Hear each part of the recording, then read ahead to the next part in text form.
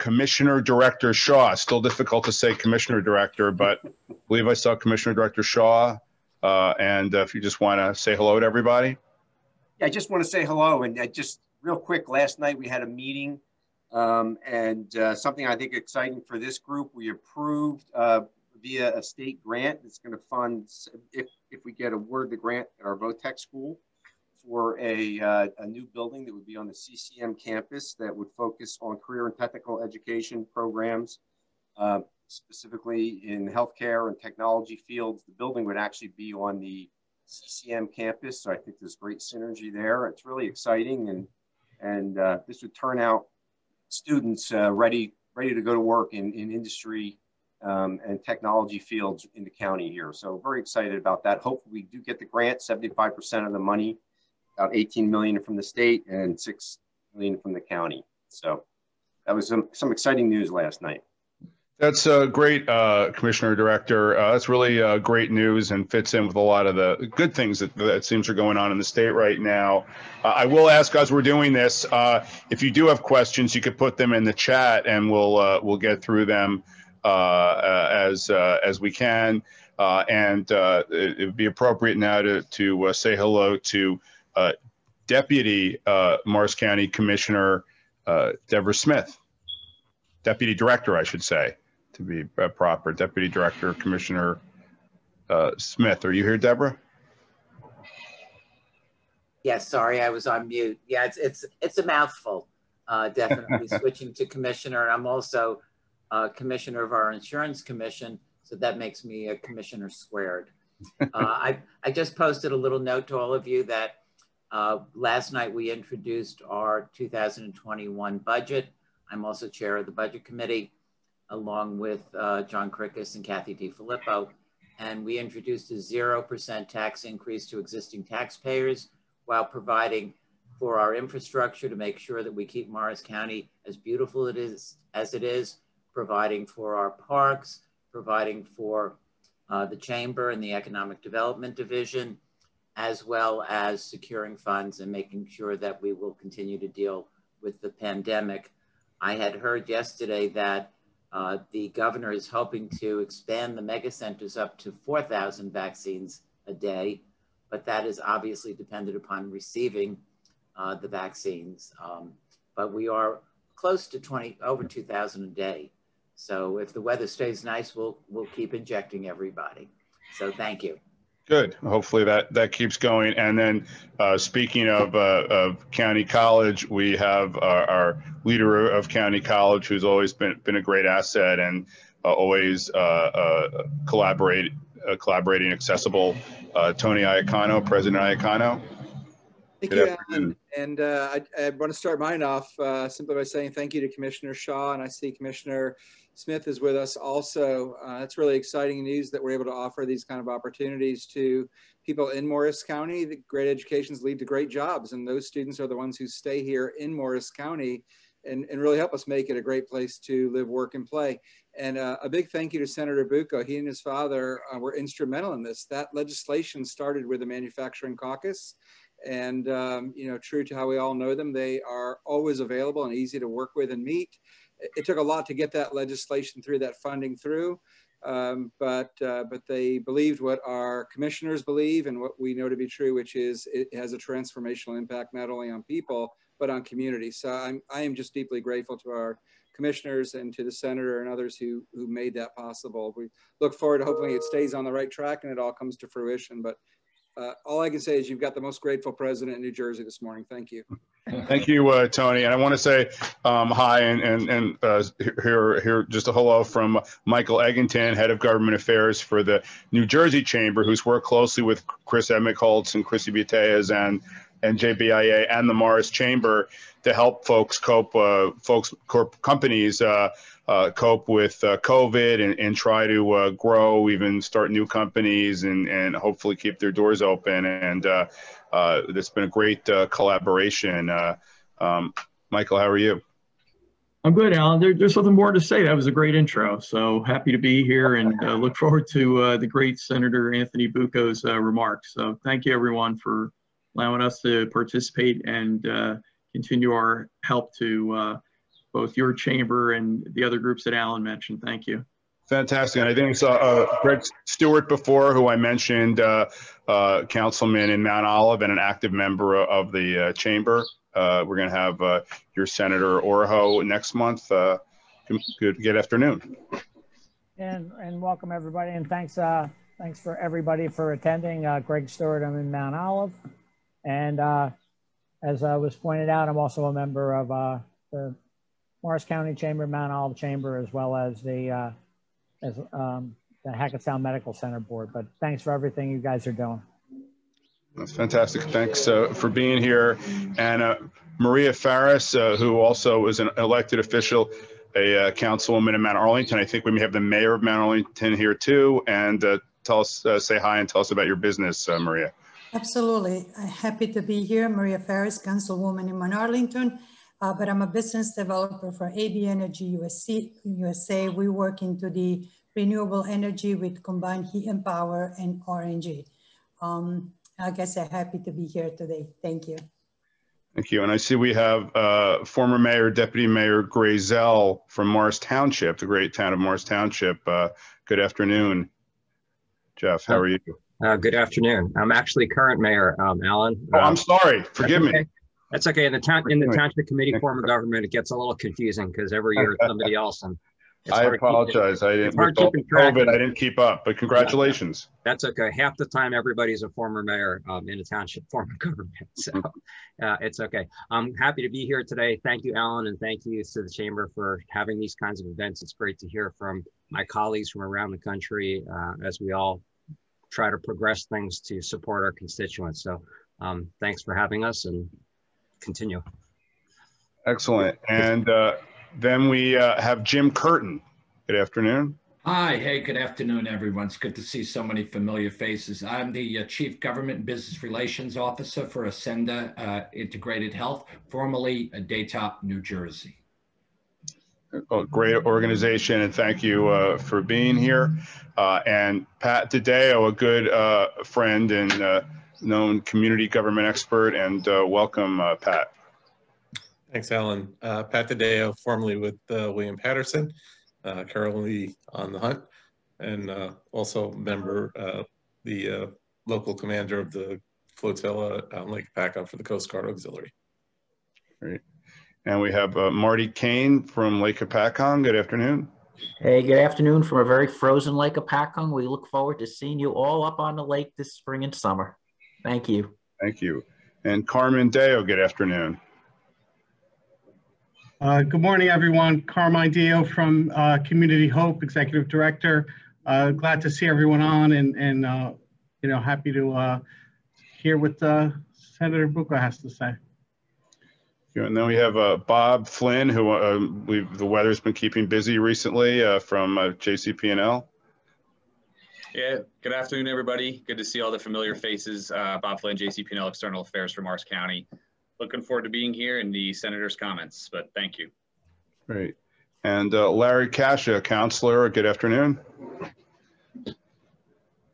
You can't hear you, Larry. You need to unmute. Larry, you have to unmute. Unmuted. Okay, thank you. Appreciate the opportunity of being here and listening to the good senator. Great, thank you. Elaine Winter, good afternoon. Can't hear you, Elaine. Oh, I had to unmute. Good afternoon, Elaine Winter. I'm with Alzheimer's New Jersey, and I look forward to hearing Senator Bucco's comments today. Thank you for all you do. Welcome. And Chris Coates. Can't hear you, Chris. Unmuting, sorry. Yeah, Chris Coates, SES ESOP Strategies. We advise small businesses on ESOPs as an avenue for business transition, and hopefully it'll be helpful in small business recovery. Much like Greg, I'm also involved in Atlantic Health. I'm on the Overlook Foundation board, so looking forward to hearing Senator Bucco. Welcome, thank you. Tom Phelan, always good to see you. Good afternoon. Unmute yourself and say hello. Yeah, good afternoon, everybody. Tom Phelan, BHX Engineering in Parsippany. It's good to see everybody. I look forward to seeing you all in person soon, I hope. But I look forward to hearing from Senator Bucco today as well. Thank you. Thanks very much. Paul DeMeo, well, can you unmute yourself and say hello? Sure, thanks, Alan. Hi, I'm Paul DeMeo, Delta Dental of New Jersey, General Counsel. Big supporters of the senator. Look forward to hopefully working with his office on some issues this year and hearing him speak today. Welcome, and thanks for all your support. Randy Stoddard, good afternoon, and please say hello. Good afternoon, Randy Stoddard, Delta Dental Insurance, Chief Marketing Officer. Do a lot of work with our group out in the community, and look forward to hearing Senator Bucco. Thank you very much for being here, and again for all Delta Dental does for the community. Hunter Griffin, good afternoon. Good morning. Yeah, Hunter Griffin from NJBIA, along with Chris, and looking forward to hearing the senator's comments. Thank you. Great. And Haskell Berman, always good to see you. Welcome. Thank you, Alan. Hello, Senator. Haskell Berman, Senior Vice President, State Affairs with the Healthcare Institute of New Jersey, the State Trade Association for the research-based biopharmaceutical and medical technology companies, many of whom call Morris County home. Thank you. Thank you, Haskell, and thanks for all you do. Josh Hurwitz, let's see if you can unmute yourself and say hello. Josh Hurwitz from Delta Dental. Great, nice to have. We have a lot of good representation from Delta Dental. That's great. Yes. Pat Robinson, we have. I don't know, she usually doesn't want to say hi, but she's a reporter with Jersey Hills Media, the great weekly papers in the area. Do you want to say hello, Pat? I'll say hello, but then you do this so well, I'm going to let you do it again. So keep going. Well, she always respects that we like to keep the comments private. Obviously, this is being streamed, so be aware of that. But unless you say you're okay with it, she'll keep your own comments private, not mention your names, and I believe and leaves that same discretion to Senator Bucco, who in the past has always been happy to be quoted, as are most of our guests. But we do leave that at their options, so we could feel free to talk more openly and have a more robust discussion. And welcome, Pat. I see Jeff Stadelman. Would you like to unmute and say hello? Yes, Jeff Stadelman, the Mount Olive Economic Development Committee, and we're plugging along out here fine, and we're looking forward to your forum today. So thank you. Welcome. And Allison Lorena, good afternoon. Welcome. Please say hello.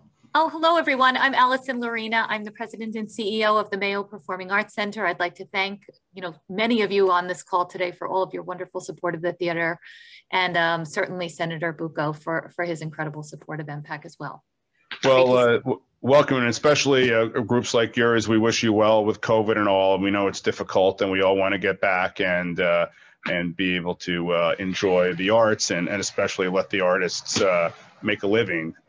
That's really important for the soul of our community, and maybe less so for the soul. But today at 4 o'clock, I understand I'm able to buy Devils tickets for my household only at 10%. So hopefully, and that's only for March. So we'll see what happens in April and May, and hopefully it just grows and continues with restaurants and everything.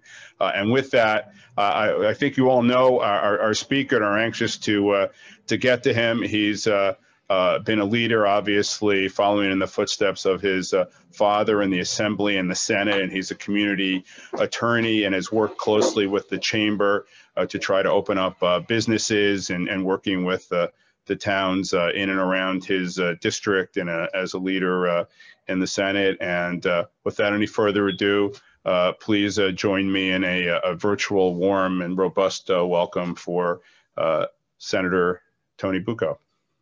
Thanks, Alan. I really appreciate these forums and the chamber, and for everybody who is participating today. This has certainly been a trying year. And my work with the chamber during this entire process to help businesses across the county and across the state it couldn't have been more valuable to me than what the chamber provided me, and the insight to be able to help folks, like I said, not only around the county but around the state, and actually put the chamber on the map from the very beginning of the pandemic. So I applaud the chamber, ELC, and all of you for the hard work that you've put in during these very, very difficult times. I'm going to talk a little bit about some of the top line issues in Trenton.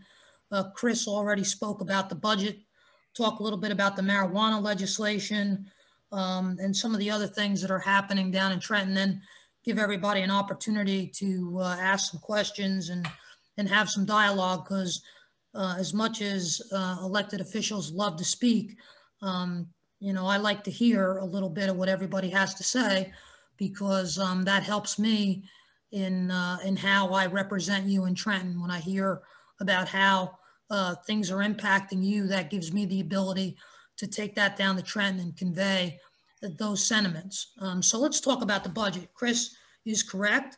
The budget this year is about $45 billion. It's an increase of about $4.5 billion, 11% over last year, 30% overall during Governor Murphy's term. Chris is absolutely correct. This is unsustainable. And the fact that we had this kind of surplus and that the revenues were under projected, as many of us in my caucus and the Republican caucus were saying from the very beginning, just confirms the fact that there was no need this year to borrow $4.5 billion. We said that back when the legislation passed. I spoke about it on the floor, and now we see exactly what many of us said come to fruition. This was a budget being built on an election year, and it's unfortunate, because if there was ever a time to really make good use of the money and to spend the money when you had it, this was the year. You know, I've been pounding the table to get more money into our small businesses, into our hospitality industry, into the arts. All of those industries are suffering, and we kept hearing how the state was in such dire straits, when in fact now, you know, there are billions of dollars that are going to be spent for a whole host of different things that could have been used a lot sooner and put into places where they really could have made a difference earlier on. And the fact that, you know, we're all hearing that the state's going to get another $6 billion, up to $6 billion from the federal government, just really makes it hard to sit here and look at this budget and be happy about it. You know, there is good news. There's no new taxes, but let me tell you, with the amount of money that's out there, there's no need to have any additional taxes. It would have been absolutely crazy for the governor to include tax hikes with the type of revenue that he has at his disposal this year. School funding is up about $587 million, although many of the larger districts, school districts in my legislative district are still losing money, which is unacceptable. There's $380 million to give everybody a $500 rebate in July. You know, what's that? Where is that coming from? And you know, there's so many better ways to spend that money, and $200 million for offshore wind projects. However, there's no money in this budget for Lake Apacon. I see Marty Kane on the line. You know, no money for Lake Apacon. You know, this is the state's lake. It's one of the, it is the largest lake, state-owned lake in the state.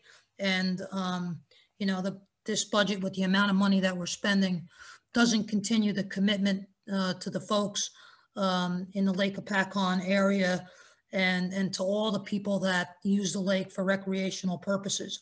That's something that I will be banging the drum on, you can just about guarantee, in the coming months as we work towards the budget process. So, you know, there's going to be a lot of money being spent. If you're on the receiving end, you're going to be lucky, but, you know, come next year, you better hold on to your wallets. That's just my projection, unless, you know, this money comes in from the federal government, because this type of pace of spending is just unsustainable without major tax increases to continue spending at these rates. The other thing I wanted to take a minute to talk about is the marijuana legislation. You all know that back in November, there was a constitutional amendment on the ballot to legalize the recreational use of marijuana. That passed. I said from the very beginning that this process was backwards, and you don't put a constitutional amendment on the ballot and then come back and try to put the legislation together to authorize it. And that's what has caused the fight and missteps down in Trenton, trying to figure out exactly where the revenue was going to be spent, how the recreational marijuana was going to be rolled out in terms of the marketplace and the whole social justice issues. The legislation that was finally passed on Monday is very troubling to me. The legal age for recreational use will be 21 years of age. But if you are between 18 and 21 and you are found to be in possession of marijuana, you're going to be treated one way. If you're under 18, you're going to be treated another way. And in fact, if you're under 18 and caught with marijuana or alcohol, it's less of an offense than if you're between 18 and 21. And the legislation ties the hands of our law enforcement officers and agencies from even asking questions or obtaining search warrants or doing anything if a person is a minor and is caught with marijuana. And to me, I just think it's a big mistake. It sends the wrong message to our young folks. It tells them to go ahead and go out there and use recreational marijuana. Go ahead and get out there and, consume alcohol, and the police will be powerless to do anything if you're stopped. And they can't even notify your parents if you're stopped on the first offense, which makes absolutely no sense to me.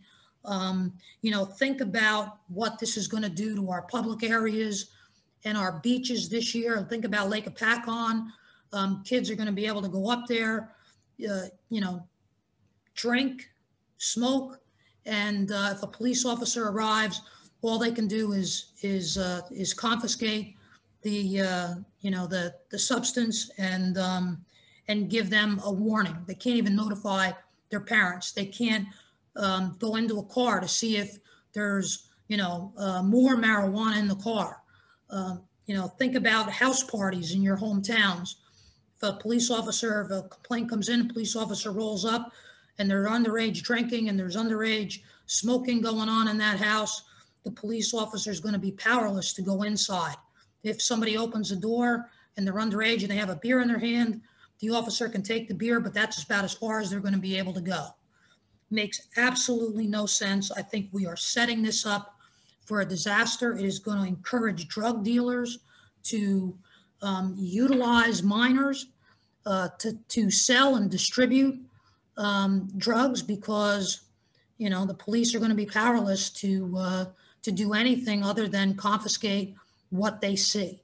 And I think that is a big problem. In terms of employers, if you're an employer, you will be able to require drug testing, but it'll be very difficult for you to fire somebody based on a failure of a drug test for marijuana. You're going to have to retain what they call workplace impairment experts, and they can either be hired from the outside, or you can train somebody with your own corporation or company to get the training to become one of these experts. But the fact is those regulations haven't even been proposed yet. These are all still things that will have to come in terms of the commission that's been established to develop all these rules and regulations for recreational use. And Jimmy Curtin's on the line. Nobody can tell you better about the impacts of marijuana, not only in the workplace, but for our young folks than Jim Curtin. He has seen it all. And, and employers are going to be prohibited from refusing to hire someone if in fact they know that they are a recreational marijuana user.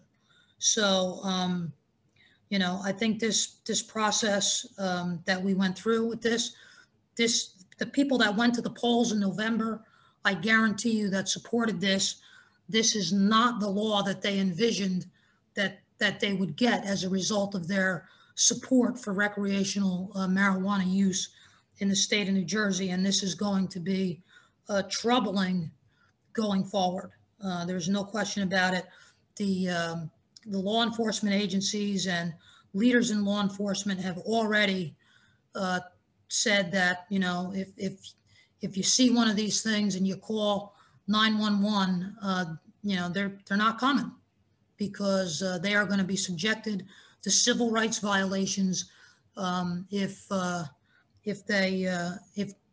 they're not careful in how they handle a minor with either marijuana or alcohol now. We also have introduced some legislation. It's going to be bipartisan legislation that's been introduced to take $300 million and put it towards small businesses and nonprofits in the EDA.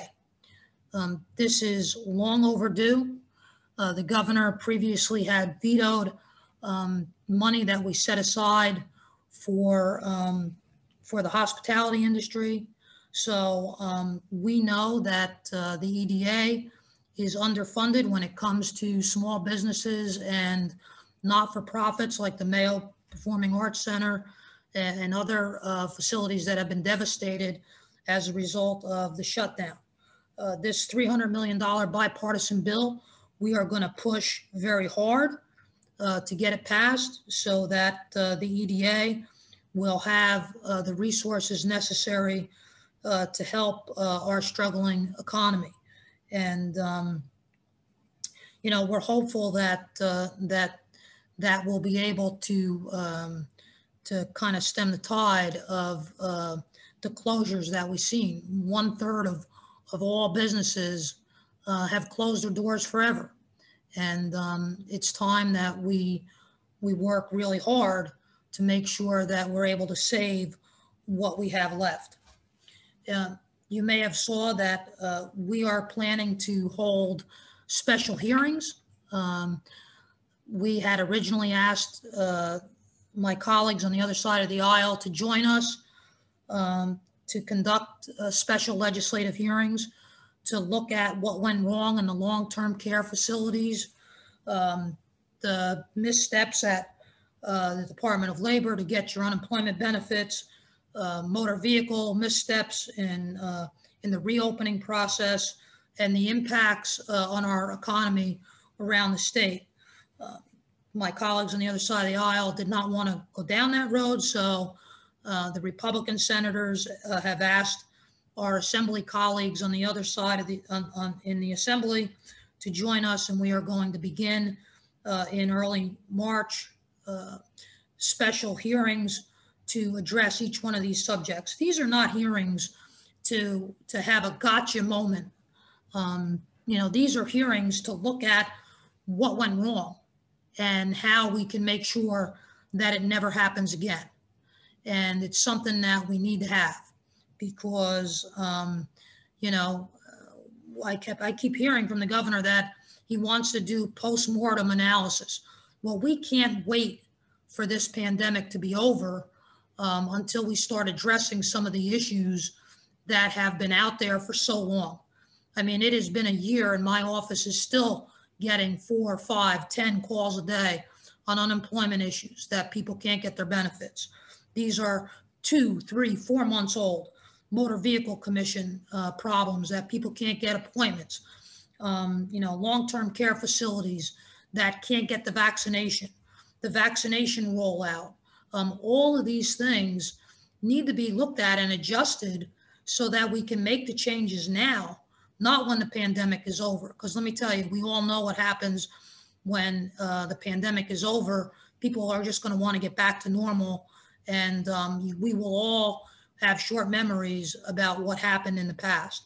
So it's time for us to take a look at those things, and I look forward to those hearings commencing. I will serve on the committee that will look at the impact on businesses around the state. And finally, with all the money that's in this budget, I have pushed very hard to have a substantial amount of money dedicated to upgrading the state's computer systems. Every step that the state makes, every system that has to be operated within the agencies, whether it's unemployment in the Department of Labor, motor vehicles, the vaccine rollout, the Department of Health, every one of these agencies, the computer systems are so antiquated that it's impossible to interface them with anything else. And it's impossible to get even programmers to come in and program them to address this situation.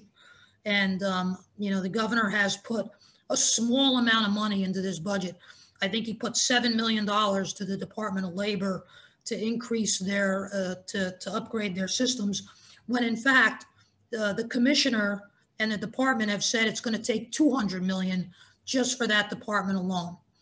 If we're going to have all of this extra money this year, if we have all this money to spend, we need to dedicate a substantial amount of money to upgrade these computer systems, because if we don't, we will never get out of this problem.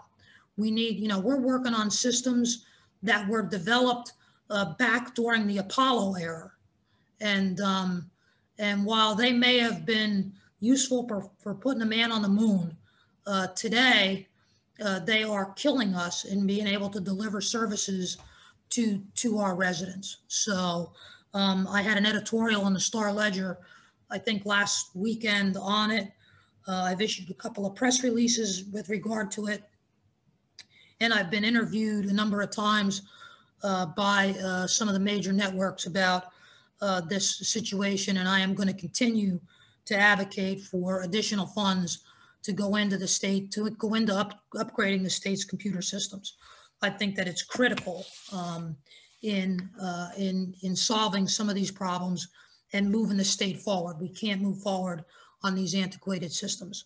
So that being said, I've probably spoken well longer than I should have. So I'll take any questions that anybody might have. Thank you, Senator. You are bringing up important issues, and I think it's important to get this information out. A lot is happening quickly, and I'll turn it over to Mike Stanzilis, who has been skillfully distilling these questions and prioritizing them to ask, I'm sure, a very important and thought-provoking question. Mike? Yes, good afternoon, everyone. So thank you, Senator, for speaking today. We got the first question here in the chat, and feel free after he answers a question, you can type it in the chat, or you can just unmute yourself and blurt it out. We'll figure out who's speaking. This is an open conversation. The Senator is very nimble in answering these questions. First question is, what is your favorite color? Yeah. and that comes from Greg Stewart of Mount Olive. Blue. Blue. Okay, great. Wrong answer. So here we go. So all kidding aside, are there areas of focus to not only help the businesses, but also keep them in state? No tax increase helps, but the ones that survive need to stay in the state. Any programs related to retention and ideally attracting businesses? And that comes from Christopher Coates. That's a great question. And obviously affordability is the #1 issue. So, you know, we need to work on that. Certainly, we're happy that there are no tax increases this year, but people need to feel comfortable that that's going to be the status quo, and not the not the outlier. So affordability is certainly a big issue. And yes, in my own opinion, and you're all out there, you're probably seeing this, I think the economy is going to change as a result of COVID. Many companies are looking at the space that they currently have and deciding whether or not they need that much space. Will more people be working from home? Will the economy shift? This morning, I was a panelist and participated in the NJ MEP manufacturing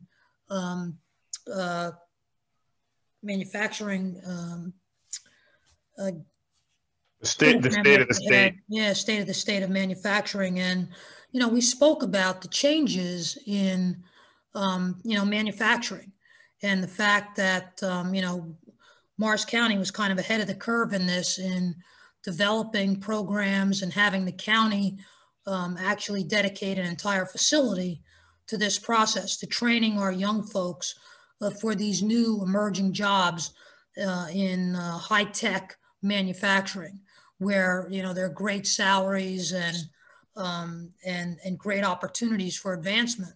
So we do need to do that.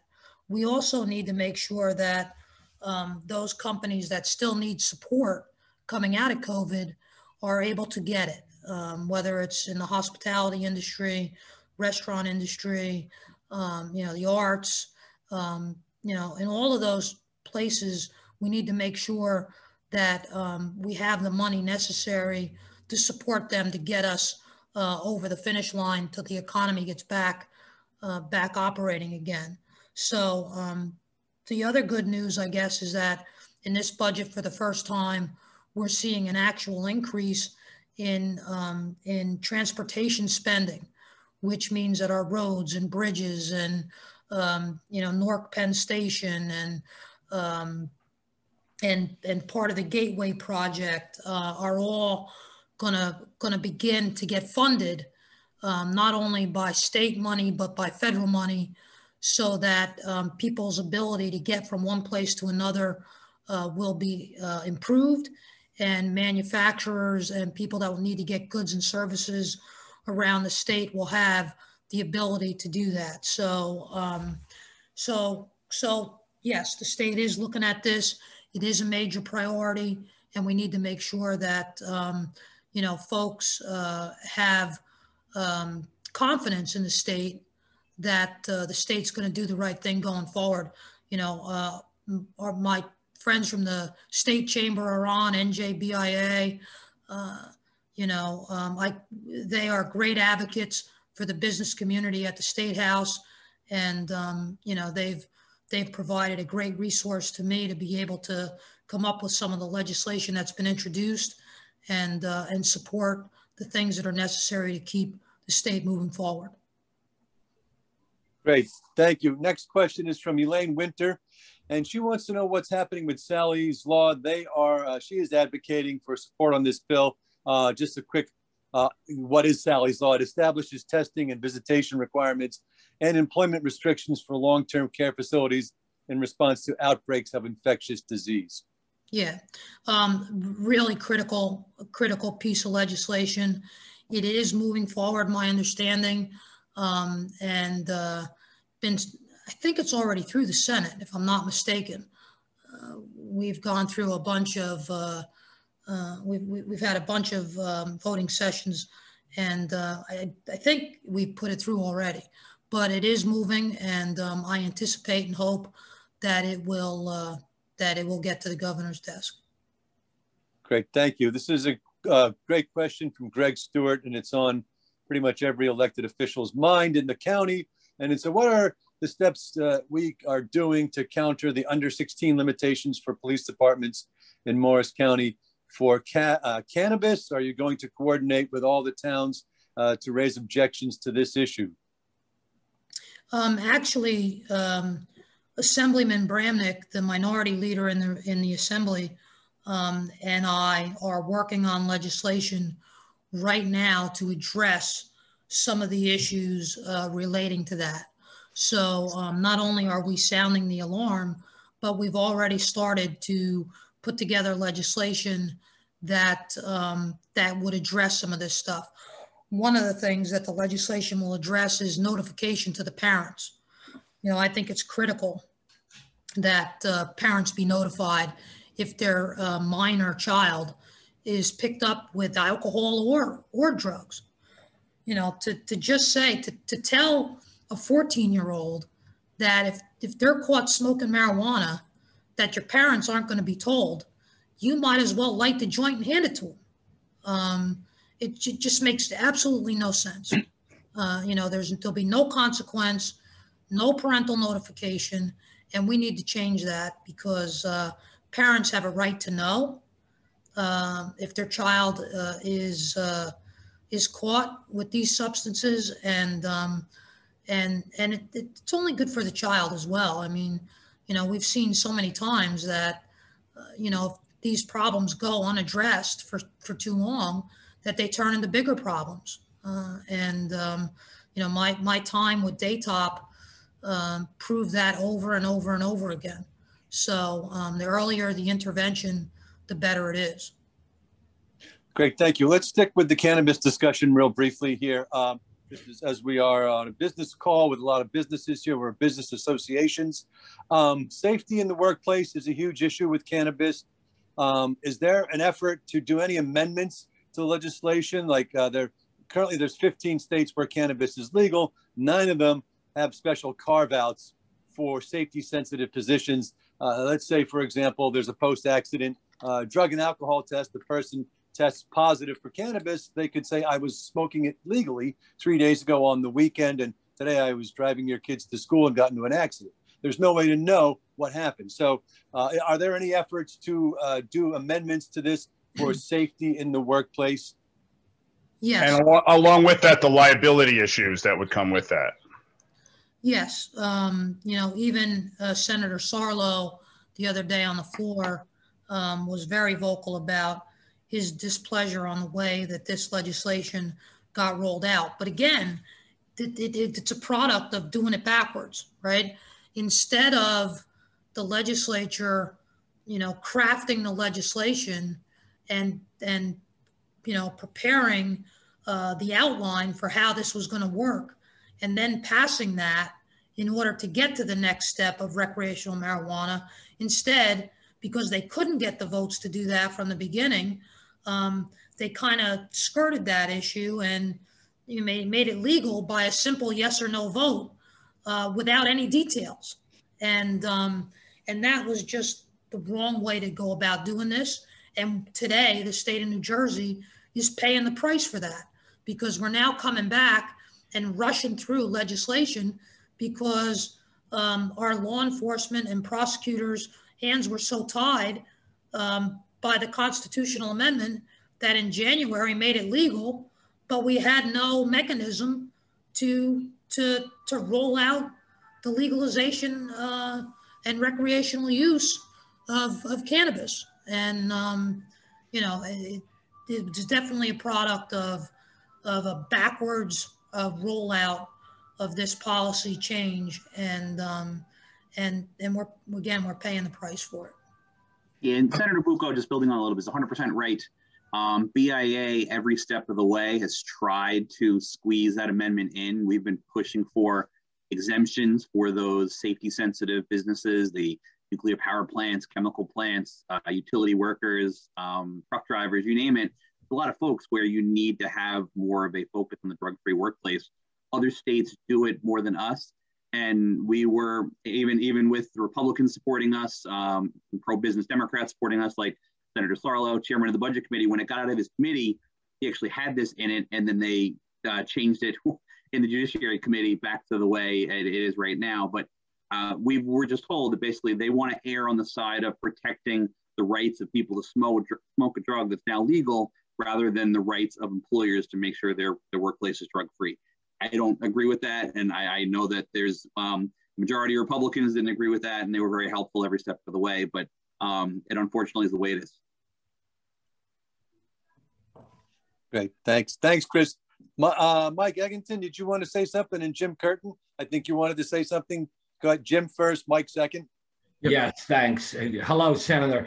That's following up on Chris's point about cleanup bills, further cleanup bills for employer protections, and to address some of these really major concerns with the underage problem here. I mean, if I'm a parent in a community and so much has been focused on police and being good partners in the community, and I find out the local policeman or the local police force found my child with marijuana and didn't notify me, the parent, knowing what we know, that, you know, people who use marijuana underage are much more likely to grow up with a diagnosable substance use disorder. I mean, that's just data. But I'm, as a parent, if a police officer doesn't notify me, I really feel that's a dereliction of duty.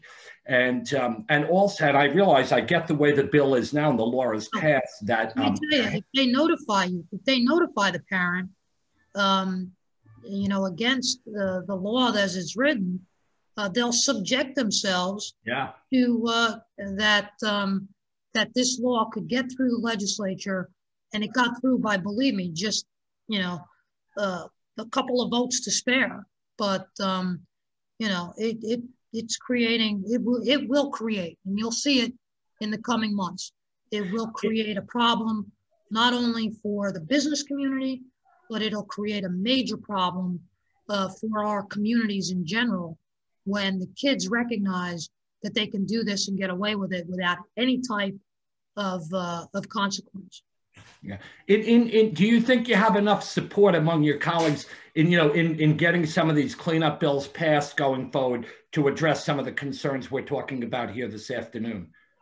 You know, I think as parents begin to realize what this law says, and as more and more employers have to grapple with, you know, the craziness of this legislation, yes, I think that the pressure is going to be put on enough legislators for them to say, hey, we got to do something about this. And that's what we're hoping for. You know, we're hoping that, you know, the parents of these, you know, youngsters now are going to say, hey, wait a minute, you know, I want to know if my child's been picked up with alcohol or drugs. You know, I don't want to have to, you know, to be kept in the dark until a second or third offense. Thank you, Senator. We're up against time. Michael Eggington's been patiently waiting. Mike, you'll be the last question, and then we'll hand it back to Alan and Megan to quickly close us out.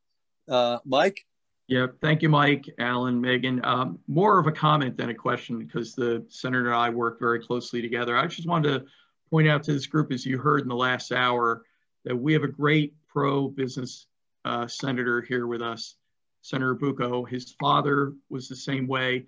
They were both recipients of our Legislator of the Year award. Most recently, Senator Bucco received that recognition from us. So I wanted to point it out, you know, it's something that we do every other year, and, you know, we have a high litmus test. And I know my friend and colleague, Chris Hemmingholtz, you know, agrees. I also want to extend my condolences, Senator, to the loss of Senator Cardinale, who back in the Whitman administration, I used to nickname him the father of tort reform. He did a big tort reform package, and, you know, if we didn't do it back then, you can imagine where we would be with strict and joint and several liability issues and the like, even though we have other problems now. Another great legislator. So just a comment and a world of thanks, and continue to work with you. Thank you. Thank you. Thank you, Mike, and thanks to the State Chamber for all the great work you do. So thank you, Senator Bucco. I know we're running out of time, so I'll hand it back to Alan and Megan to close this out. Okay, Mike, thank you, and thank you, Senator. Let's give a warm virtual welcome to this Senator for appreciation for his help, and very much appreciated, and also for our two commissioners that we had on, and our mayors, our committee people, and all the business folks that were here. Remember, March 24th at 12:30, we have Senator Oroho, and we also have the governor appointed someone from one of his executive orders. Jane Cohen is going to be head, or is now head, of the Office of Climate Action and the Green Economy. So we're interested to know how that will affect businesses in New Jersey, for better and for worse, how that will affect things and moving forward, and it's something to be aware of. So she's agreed to speak sometime in May, so look for that. And there's also some initiatives regarding red tape or regulation. So we're going to try to put something together on that. So we have a lot of exciting things coming up. There's wind power and the effects of that. So lots of things to stay tuned for. And with that, I will thank everyone one last time. Thank Telcon, Josh Benson, our steadfast supporter and sponsor of the Government Affairs Committee. Absolutely. And thank you to all of you. You guys, we're so happy that you're here today, and we'll see you next month. Thank you very much.